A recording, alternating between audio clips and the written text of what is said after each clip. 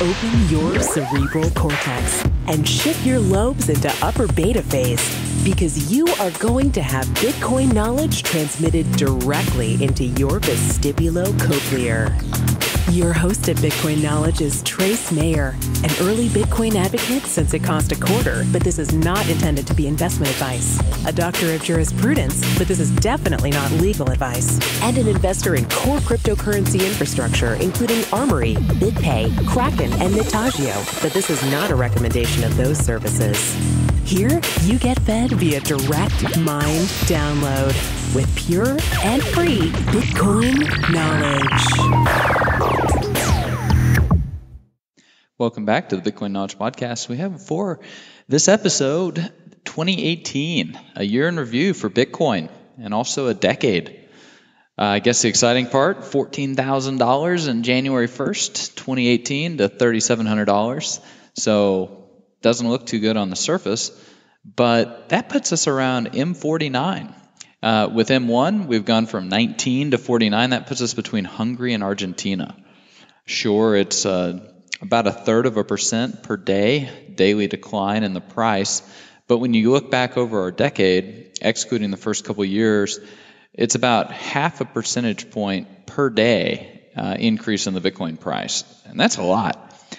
About $410 billion of Bitcoin transacted on the network when you look at some of the change addresses or whatnot. Of course, that's an estimate. We have no idea how much has been going on with things like OpenDime or whatnot. The BitMEX insurance fund is up to about 21,000 Bitcoins. That's about 0.12% of all Bitcoins that exist. So all you crazy guys getting wrecked on BitMEX, like, don't do that. LedgerX has been trading fully collateralized Bitcoin options for the whole year. These are puts and calls, fully collateralized, very exciting. They're regulated as a swap execution facility and a derivatives clearing organization by the CFTC, and of course backed, who raised $182.5 million. They want to get the same type of regulatory structure. This could allow huge amounts of capital to come into the Bitcoin space. That's very exciting. The fiber network has to move blocks around. It's about 90% would be propagated in 570 milliseconds. That's down to 141 milliseconds. I mean, this is incredibly good for mining and just the health and strength of the network. And of course, who can leave out the Blockstream satellites? They've now got the 5th operating satellite covering Asia Pacific region. So that's the entire world. You get a $100 satellite dish, you can download the blockchain, the entire thing. This is wild. Censorship resistant to war levels. This is really cool. And consequently, we don't know exactly how many full nodes are going to be running using these satellites, things like that. I mean, this is custom internet infrastructure that you can use in a purely additive way in addition to the regular internet infrastructure that we have. And in January, or at least when BACK starts operating, Blockstream is going to be carrying the Bitcoin price feed along with these satellites. And that's a very important thing when it comes to stuff like oracles for smart contracts or whatnot. You know, some interesting stats. The blockchain has grown from 150 gigabytes to 198 gigabytes. And Jameson Lopp, who I got a bunch of these stats from, he wrote a great blog post recapping a lot of this, and it'll be in the show notes. But it's taken him, it's gone from 162 minutes to sync to 144 minutes to sync. So even though there's a big increase in the actual size of the blockchain, he's syncing it faster. So that's great. Number of Bitcoin ATMs has gone from 2,000 to 4,000 that we know about. And the number of SegWit transactions have gone from 10% to 40%. Number of UTXOs have gone from 62 million to 50 million. I think a lot of this has been consolidation and batching by Zappo and Coinbase and some of these other players.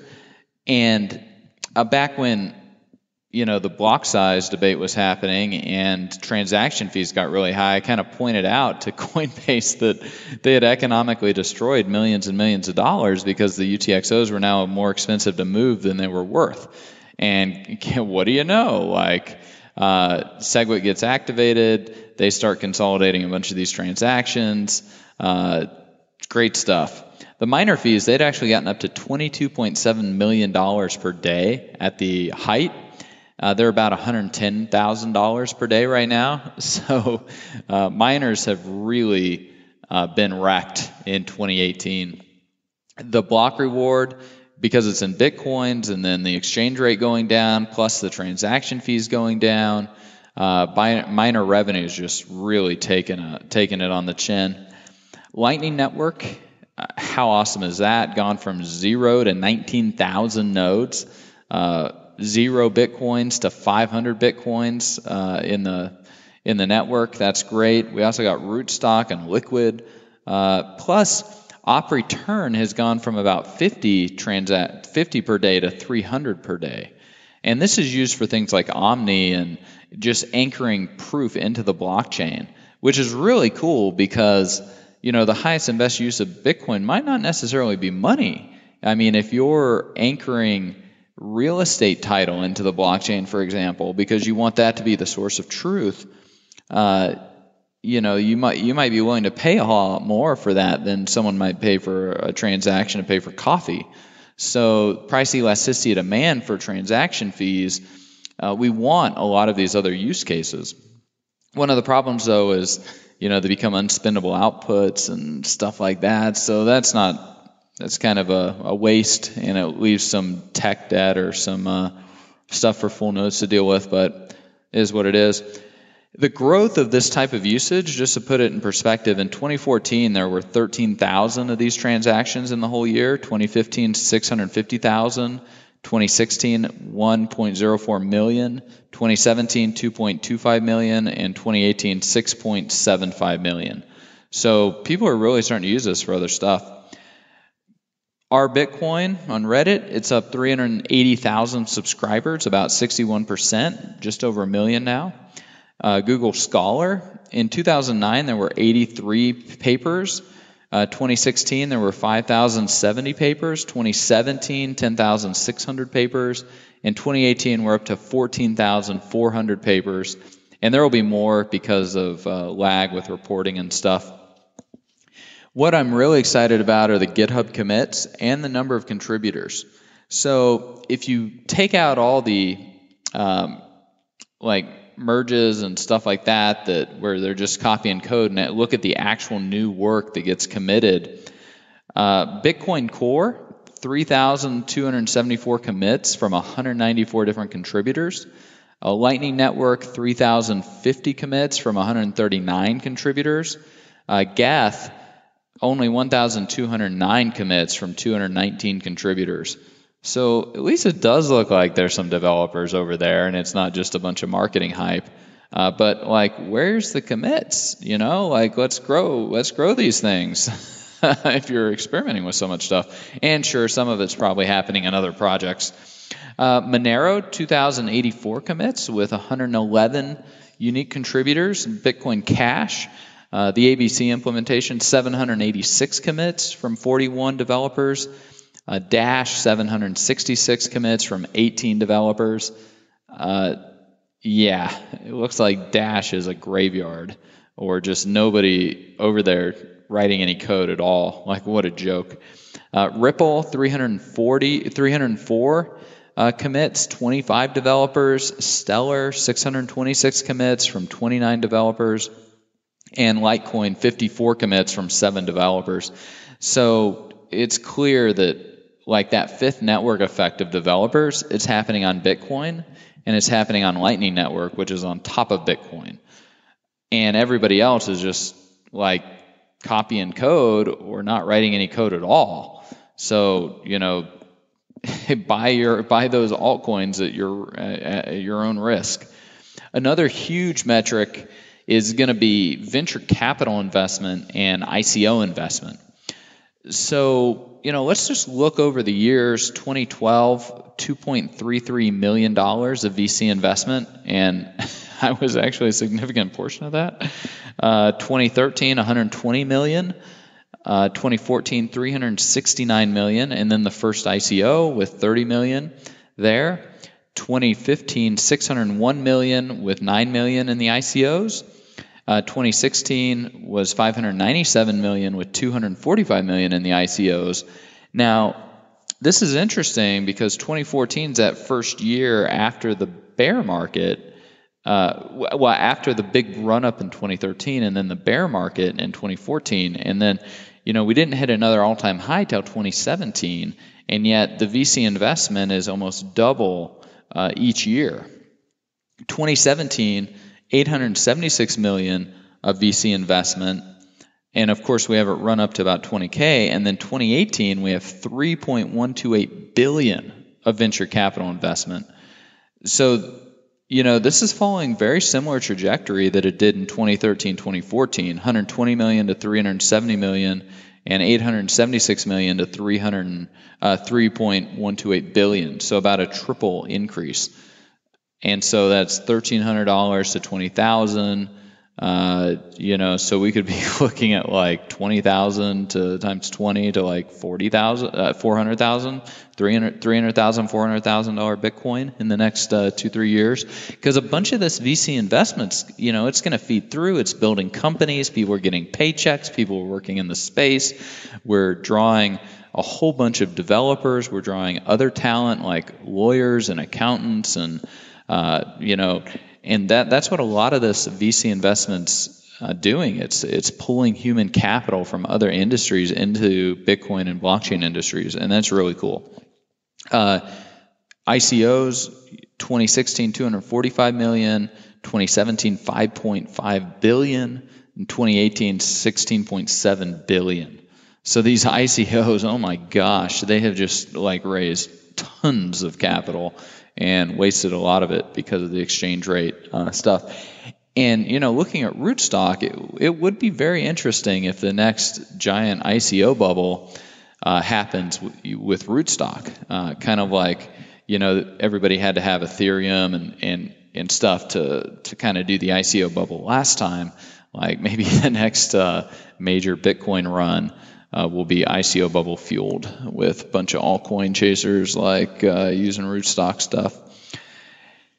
Interesting, full nodes have actually decreased by about 33% and 19% depending on the type. And Germans seem to be the ones that are running their own full nodes. So maybe Germans just have this notorious OCD when it comes to being heavily overcapitalized with lots of cash, and they like to know that their stuff is their stuff. So it's really cool that they're running full nodes. Anyways, I'm incredibly excited just about everything that's happened in the Bitcoin space in 2018. Sure, the price is down, but the industry is just in forward motion like never before. And we have so much human capital that has really come into the space. And I think that there's a lot that's happening with institutional money trying to get positioned and stuff like that.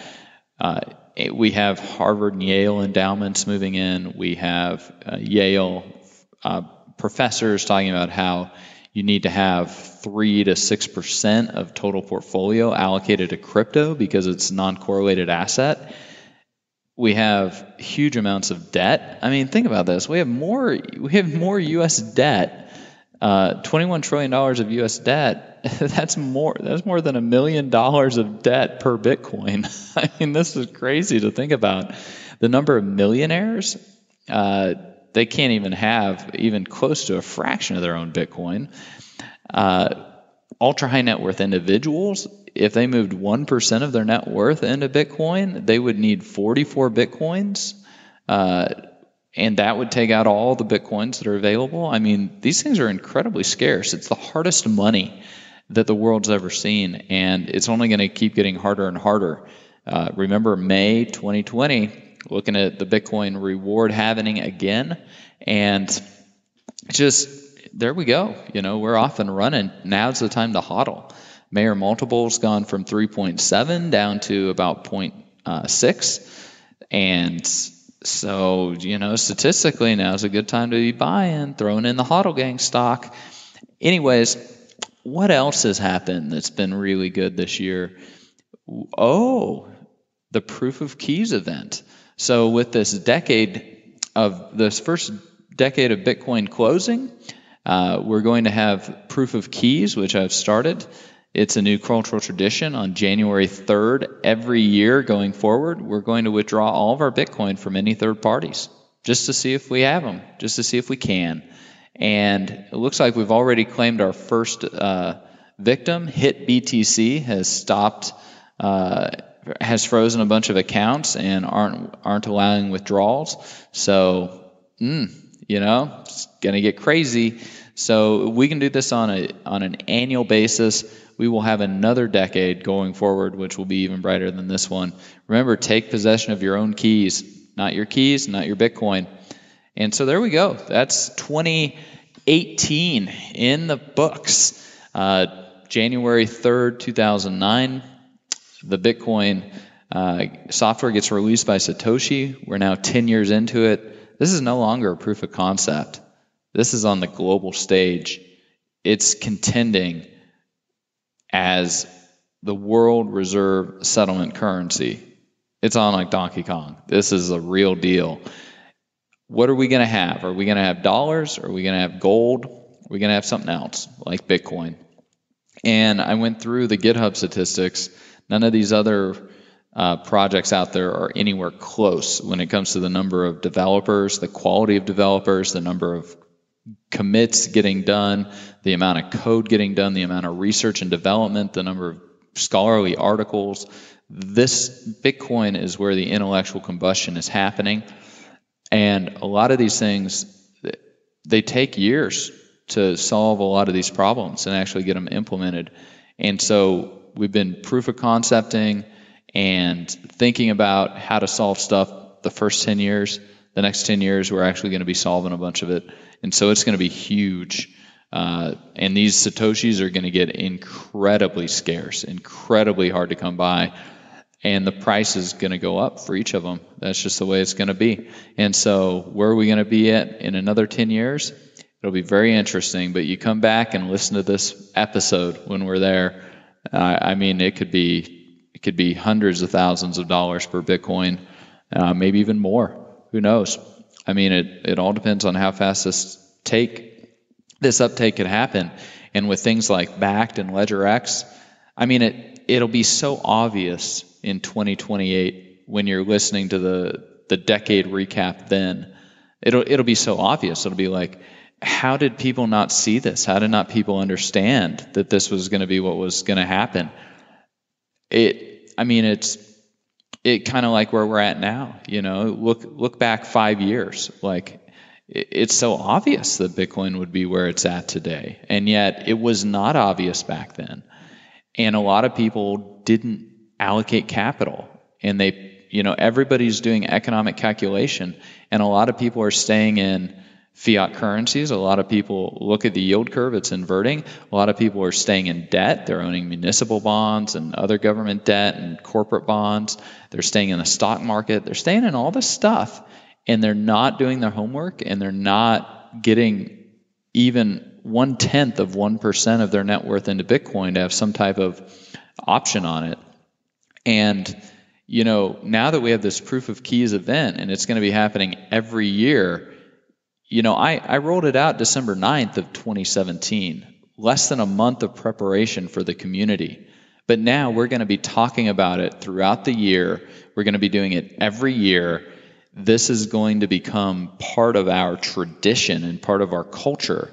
And taking the ultimate collateral, the new world reserve settlement currency, taking that out of all of these institutions, out of all of these trusted third parties. We have so much rehypothecation going on. Nobody knows who owns what. Nobody even knows what assets are out there. And yet with Bitcoin, we can remove all of that performance risk, all of that counterparty risk. We can remove all of it by taking possession of the keys ourselves. And that's now part of the tradition in Bitcoin. And it's going to be part of the tradition going forward. And we're transitioning from a fiat currency, fractional reserve, debt-based monetary system where everybody's taking whatever good collateral is out there and pledging it and repledging it and repledging it and repledging it and repledging it, where if any single one of those counterparties fails, it's going to, everybody's going to be in a mad scramble for the good collateral. And we're going to transition from that type of a system to an equity-based, 100% holding it in your hands with no types of encumbrances on it. They can't be seized or confiscated or frozen. And, we're going to work out the legislative issues also. We're going to be introducing custody bills. We're going to be introducing legal maneuvers that will help clear up title on a lot of these Bitcoins and stuff like that. A lot of this stuff is all going to be coming down the pipeline. And so 10 years from now, where is Bitcoin going to be? And that's the multi-trillion dollar question. And I think it's largely checkmate. There's just so much momentum. There's just so much going on. And so you're either going to calculate correctly economically and have some of it, or you're not. And because of this proof of keys, the culture of the people who are going to have the capital a decade from now, they're going to just be a lot more aligned in terms of personal responsibility. And they're no more bailouts. It's strictly limited in amount. You can't just print this stuff out of thin air like everything else. You can't play games with it. You have to deliver it on the blockchain. And so there's personal responsibility. And the people who are going to have the capital are going to be the ones who take personal responsibility and hold their own keys.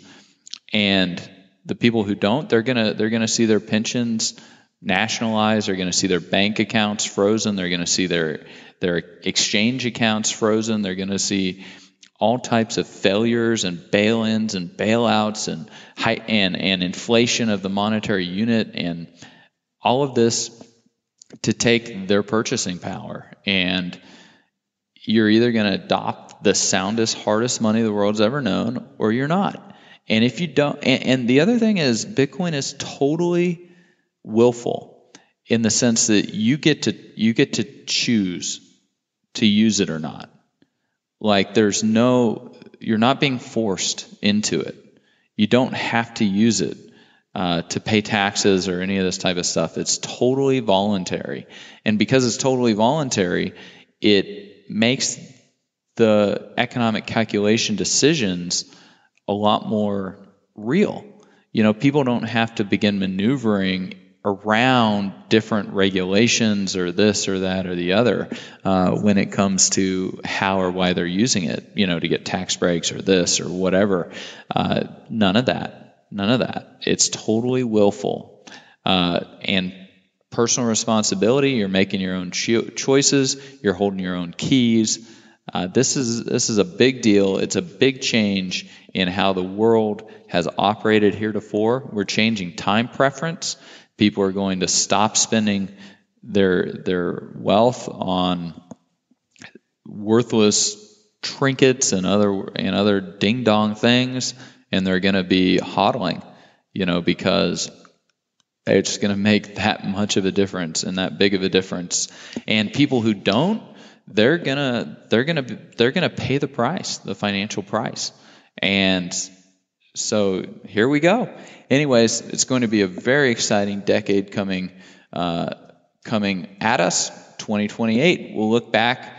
Perhaps we'll even re-listen to this episode and see just how much of it we got right and just how much of it got wrong. Anyways, love you guys and keep up the good work. Be sure to get a copy of the free Bitcoin Guide at freebitcoinguide.com. Got a question or suggestion? Record your voice at bitcoin.kn.